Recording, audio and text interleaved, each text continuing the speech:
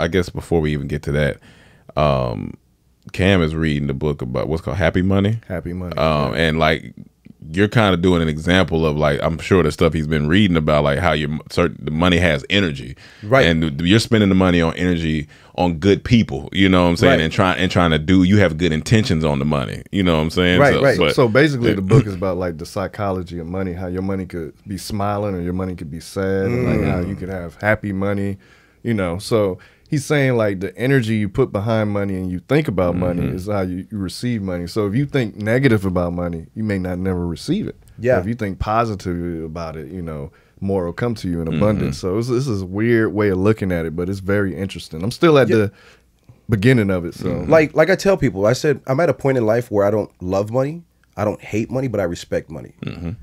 You know, because as you said, you know, money takes on the energy of the one that possesses it.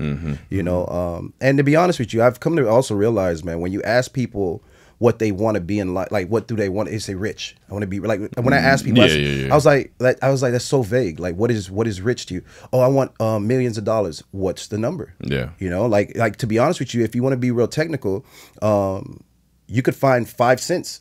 Yeah, You became rich. I mean, it's 5 cents richer than what you've come across. So I'm at the point, and I swear to you now, and I'm not making this up. I could see a penny on the floor, and I still will pick it up, and I'll be like, God, thank you so much. I'm 1 cent richer. Yeah. You know, because you got to move in the spirit of gratitude. Even if you are in your financial situation that you want to be in, you have to really. The Bible talks about a double-minded man, right? And I was always curious about that. What does it mean by being a double-minded man? And a double-minded man is almost like it's from my perspective of it was you have your brain and you have your second brain, which is your feelings, in your gut area. So when those two align, something happens. You know what I'm saying? So even though I didn't before I even became what as they would deem successful, and you know, I guess in my own way, was I stopped letting what my reality was like what at the moment gotcha be like entertain my future to some degree. I just looked at it and I was like, man, you know what, God, thank you so much. You're gonna bless me with whatever amount that I put, because I started specifically putting titles on what it is that I'm or amount, and not to sound like, you know, like being like falling just in love with God's hands. I still had like a vision, like as in God, you know, these are the things that I desire. You know my heart, and I believe that, you know, you know, my intentions behind it will manifest itself, right? As as one would say. So once I started to feel and think that I already had it, even when I didn't have it, I swear to you, within a 3 to 6 month span, I had it. And mind you, I've always wanted, but I've never really I never willed it into my life. Really, you know, so, and I think, and so I tried it again. I was like, all right, God, like, you know, Lord, thank you so much. I visualized another number, you know, and I was like, God, you know, help me out, make this happen, you know, whatever the case. I will do the work, because faith without works is dead. So I put in the work, and guess what? I reached that number.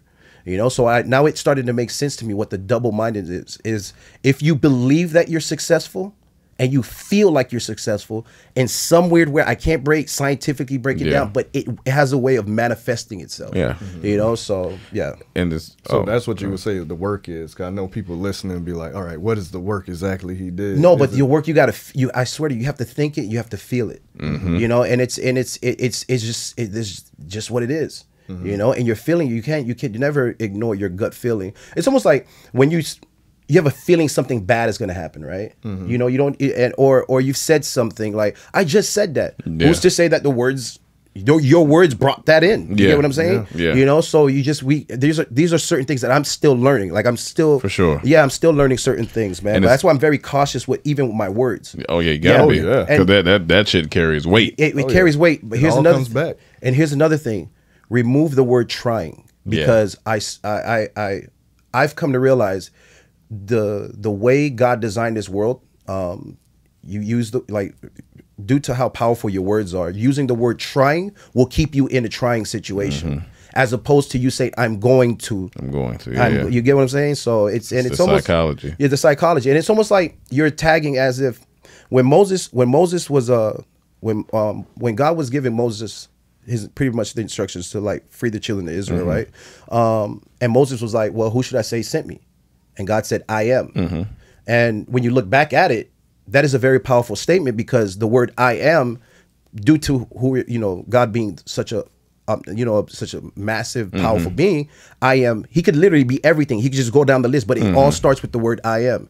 So I wake up in the morning. Yeah. And I am, exactly. It's a powerful word when you use those words together. I am. And to me, why it's so powerful, because I do believe, like, before I had everything, I kept saying, I am successful. I am this and I am that. And I kept saying it every morning, and then it happened. And well, I was about to say two things, because we were talking about the money part. Money comes from wisdom, right? Because even when you look at it in the Bible, and when God went to Solomon, and he asked him what he wanted, he asked for just wisdom in order to, because he was worried about leading his army, because he had never done it. And so he was like, I just want to be able to be a good leader. And because he was a good leader, because that's what he asked for, God said, well, you will be the wealthiest man ever, that ever lived.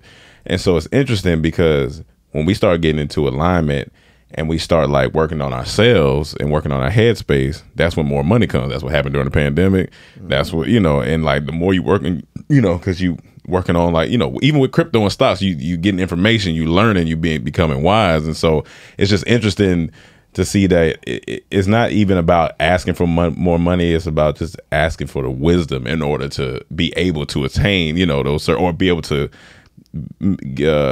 create a skill that you have, or to work on a skill or create value, which is very interesting. And then today I was listening to Dr. Darius Daniels, who I listen to a lot, and he was like, I think the sermon title was I Have a Headache, and it was talking about how he was like, a lot of the stuff that people see in the Bible, they're like, well, why would God keep them out of the promised land, or why would God?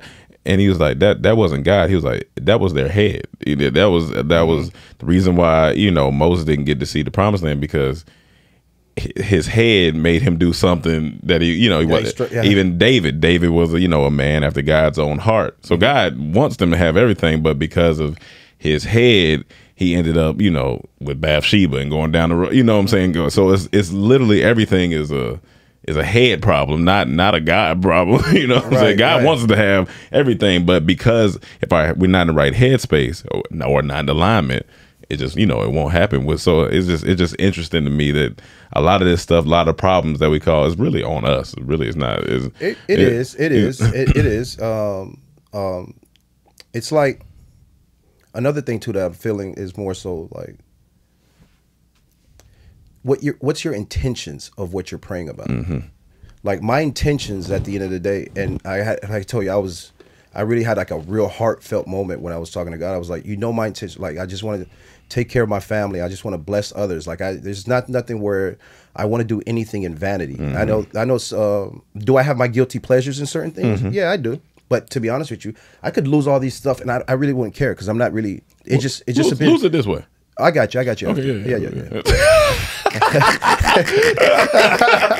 So, show God what you really talking about. Show how humble of a servant you are. But I got you. After transfer your crypto assets. All this talk, and show them that you can get it back. What's that God you say? All his stocks? Yeah, give them to me. That's funny. But I think I really honestly do believe, man, that really was what plays a massive factor into a lot of things manifesting itself, is based on your intention. Yeah. Especially I tell people, man, God is in the business of people. So when your prayer is in reference to aligned to helping others, as well as, as they would consider enlarging the kingdom of God. Yeah. Then I believe a lot of things will happen for you. Now, mind you, I'm speaking from my own personal experience. So this is not something where it's like such a cliche talk, like a formula. Yeah. Yeah. Mind you, had I not experienced it, it would have been a different story. But this is something that I remember literally, like I still remember just me sitting at home, and I'm just like, yo, I have to change the way I think. I just have to, And the moment I started changing the way I think, then things started to like reveal itself to me. What was the catalyst for it? Like, were you going through financial trouble? Were you going through just personal troubles? Or? No, I think what it was is just like I wanted to do more for my family. Like I just wanted to, like you know, and one thing God does know, and you guys know, I just love my brothers. Like I just, and I just love unity. I love anything with you, but at the same time, everything comes with a cost. For sure. You know, especially with the things that I'm desiring to do. So that was like the catalyst moment. It was like, yo, if I want this thing to happen, I got to change the way I think. Yeah. I don't care if your account is in, you know, my account was at whatever it was. Yeah. But at the end of the day, I personally came into a state of mind where it's like, no, I'm gonna make this happen.